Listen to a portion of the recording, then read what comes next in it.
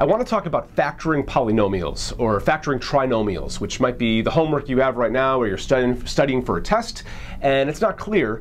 And I don't blame you. I think that this is a confusing thing to call, what I like to call unfoiling.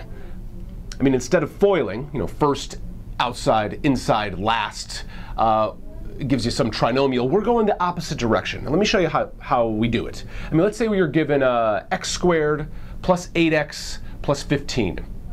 Now the answer we're looking for is going to be a set of two parentheses with an x in front of each of them, but we've got to search for the numbers that are missing from each of those parentheses.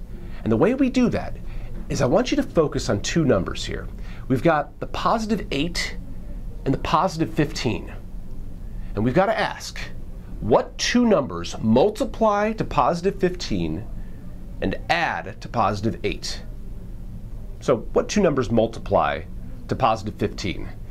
There's actually a few different combinations. We could have like positive 15 and positive 1. They multiply to positive 15. Negative 15 and negative 1. Positive 3 and positive 5. Negative 3 and negative 5. This whole set multiplies to positive 15. But only one adds to positive 8. Which one do you think it is?